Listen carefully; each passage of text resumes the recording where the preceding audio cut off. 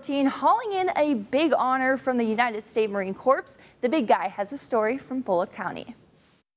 Sloan Aubrey has being a student athlete down to a T. The Bulloch Academy junior getting the job done in the classroom and out on the links, throwing her high moral character, and there's no surprise why the United States Marine Corps has named Sloan a Semper Fidelis All-American.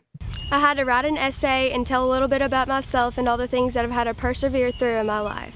High school juniors selected for the Semper Fidelis program exemplify the same fighting spirit of the Marines by taking on the challenges of succeeding academically while bettering their communities and excelling in athletics and extracurricular activities.